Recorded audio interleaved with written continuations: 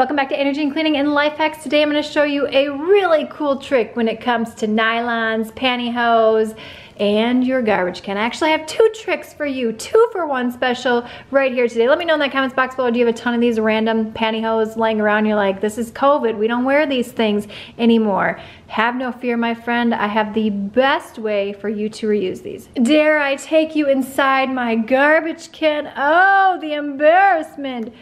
Right here. What is one of the most annoying things when it comes to your garbage can other than you putting your trash bag the wrong way? I have a whole video on that as well. Okay, so it's when you put your stuff in and everything is sliding around, then you got this situation going on, and then you're like going like this and you're trying to get it to stay, and you tried the clothespin hack, Andrea's clothespin hack, but yet you have this situation so the clothespin pops right off.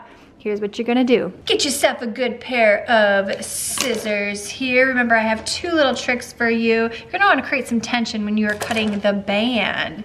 Sarah Blakely created Spanx. Genius! All she did is cut the little legs off here. I know, we're gonna make Spanx basically for your trash can. Yes, we are. So you're gonna go ahead and cut that. It depends upon how thick of a band that you want. You can see here, this is gonna be a thicker band, which is just fine with me. So go ahead and cut that off. Yes, there we go.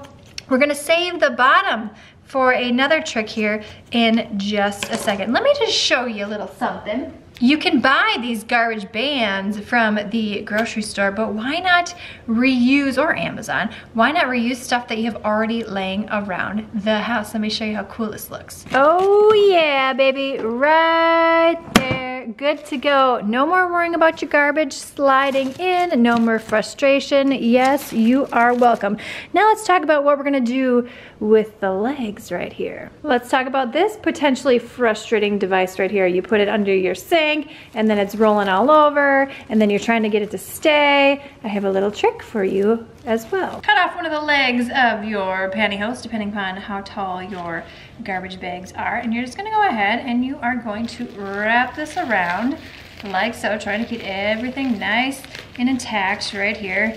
You are, well, this could look like a number of different things, I'm sure.